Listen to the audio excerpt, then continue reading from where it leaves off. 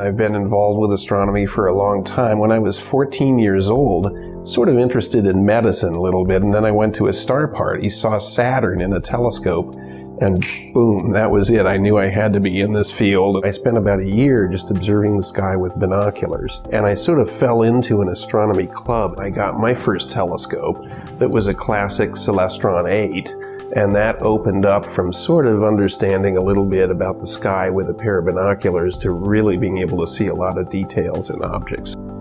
Space was always something that I was into, because growing up in the 60s, seeing all the moon shots, of course, you know, that inspired countless kids, myself included. My first telescope was a CPC 800. I found out people were attaching cameras to them, which I hadn't heard of, and I said, well, I've got a camera, I'll attach it to it.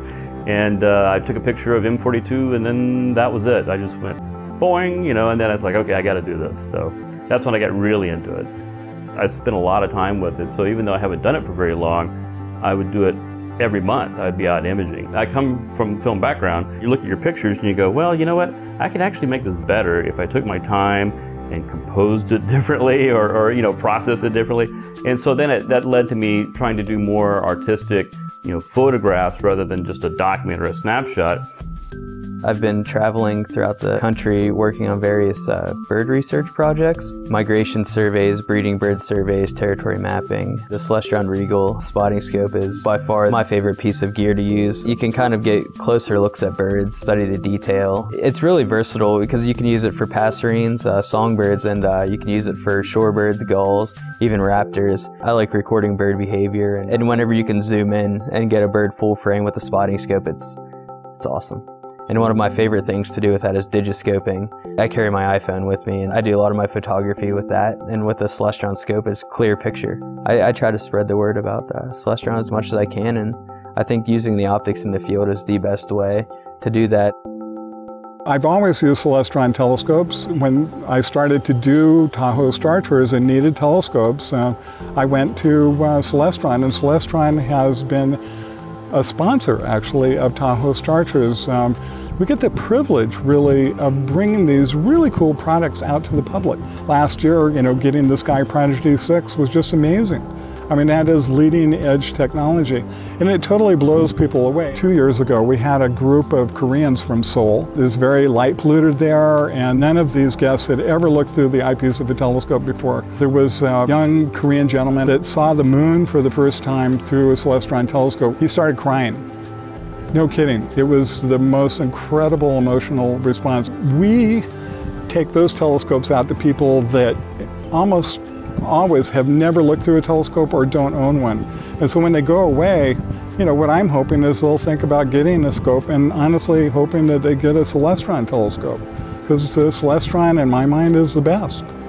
I specialize in taking crime scene all the way to the courtroom with an emphasis in bloodstain pattern analysis, which is my passion. I actually call one of the microscopes my baby, because it has absolutely changed the way that I view stains on fabrics. Looking at it with the naked eye, basic lay of the blood on the item looks the same. You can't go deep down inside the fibers. That is exactly what the microscope has allowed me to do.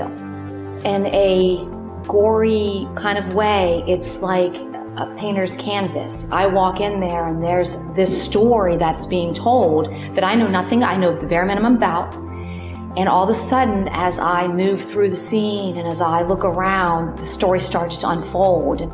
One of the worst things for a suspect is for somebody with an expertise in bloodstain analysis to go in and say the stains on their clothing are from impact. That is earth-shattering evidence, in my opinion. So the last thing I want to do is rely on my naked eye to go to court and testify as an expert on that. So that is why the microscope has become so crucial. Astronomers Without Borders was started based on the fact that we're all looking at the same sky. We're active really in most of the countries of the world. The programs we do are open and accessible to anybody. During the International Year of Astronomy 2009, Celestron stepped in and became the major sponsor of 100 Hours of Astronomy, which was really for the observers of the world, the amateur astronomers of the world. This is the biggest public outreach event ever. So we had as many as 1 million people looking through telescopes in one night during the Global Star Party, and millions other watching online videos and so on. People discover these kinds of hobbies at different times and for different reasons. Having a great bright comet like we're going to have this year is going to be a big help. Once people look through a telescope, understand that they're part of this spectacularly large universe that's out there. They're really made of star stuff that was generated in massive stars. This was a thing that blew my mind when I had my first view of Saturn, that you could simply walk out away from a house, look through a telescope, and see a completely different world that gives you a great, great perspective on who you are on Earth. So I think it's a very bright future for amateur astronomy because we'll be sharing that with more and more people in the future. I'm Mike Simmons, founder and president of Astronomers Without Borders, and I Celestron anywhere I am on Earth. I'm Dave Eicher, and I Celestron in Wisconsin and all over the world. My name is Anna Cox, and I'm a bloodstain pattern expert, and I Celestron in my lab when I look at bloodstain evidence regarding crime scenes. I'm Tony Berenson, and I Celestron at Tahoe Star Tours. I'm Tim Schreckengast, and I Celestron on birding trips from California to Pennsylvania. I'm John Davis, and I Celestron at Bucksnort Observatory. Where do you Celestron?